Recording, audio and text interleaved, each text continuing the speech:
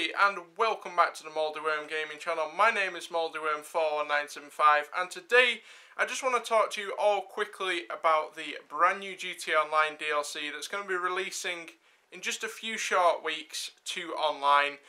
By now, I'm sure you guys have all seen the Newswire post that they put out about the brand new RDR2 update and also the new GTA Online DLC. Obviously, as I'm recording this video and probably as you are watching this, the new Red Dead update has already come out. And that's absolutely incredible. It's not really a game that I play, so I'm not going to get into all that, but it has just released this Tuesday. It looks like a lot of fun, so if you are an RDR2 player, then I'd definitely recommend you go and check that out. But today I want to focus on the summer GTA Online DLC. I am just going to briefly touch on the December DLC because they did actually mention that in the Newswire as well. But let's just get straight into it.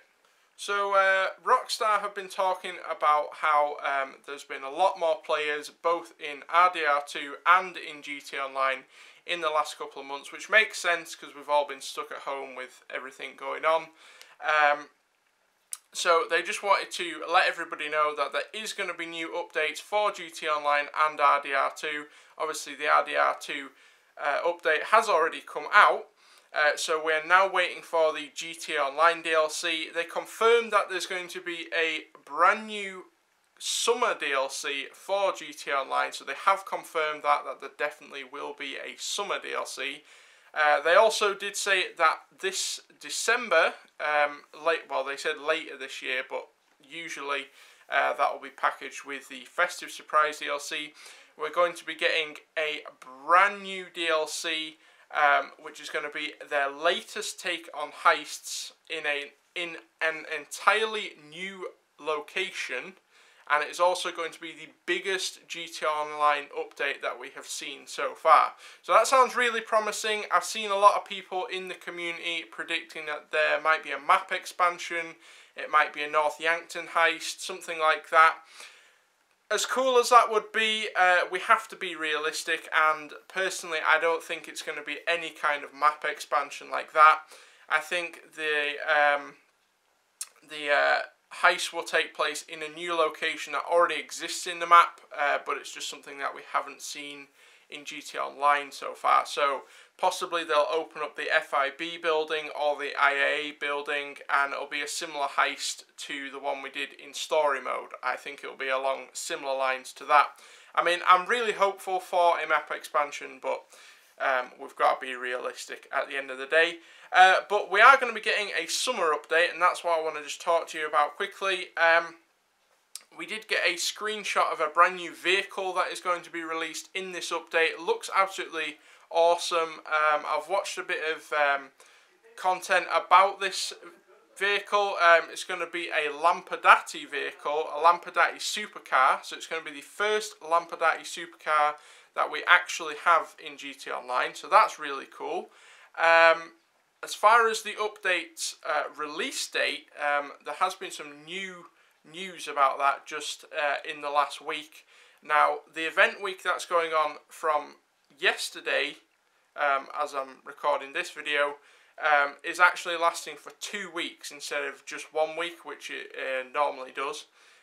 So after the 2-week event week, that is when everyone is predicting the update will come out, myself included. Next week though, I think we might see a trailer, possible trailer. Now, Rockstar have uploaded a trailer for this new DLC on YouTube, but it is so far privated, so we can't actually view it, but we do know there is a video up there. So next week, I feel like we might get a trailer or at least some more information about the DLC. So if that's something you're interested in, then I will be doing a trailer breakdown if we get one, so make sure you subscribe to the channel. But as far as what this update is going to be themed around, I'm not really sure. They said it's going to be a sort of mixed bag of content. They said it's going to sort of pull from things that are already in the game. So to me, it sounds like a Southern San Andreas Supersport series kind of style. something like that, something along those lines, a very small possible racing DLC, think like Arena Wars, something like that, but with a bunch of new drip feed cars, and that'll always be good. It's always great to get some more cars in GTA Online.